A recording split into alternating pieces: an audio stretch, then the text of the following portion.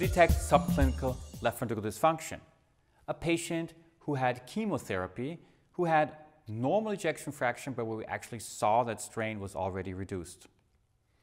To look at regional wall motion abnormalities, a patient with an anterior infarct. Look how nicely you see the defect here in the apex in the bullseye display. For the timing of valvular surgery, a patient with aortic regurgitation, hyperdynamic left ventricular function if we look at the ejection fraction, but where strain was already reduced. Myocarditis, a patient who came in with fever and elevated troponin and CK, but with normal ejection fraction. Here we did find a reduction in strain that was also present when we looked at MR images where late enhancement areas were present.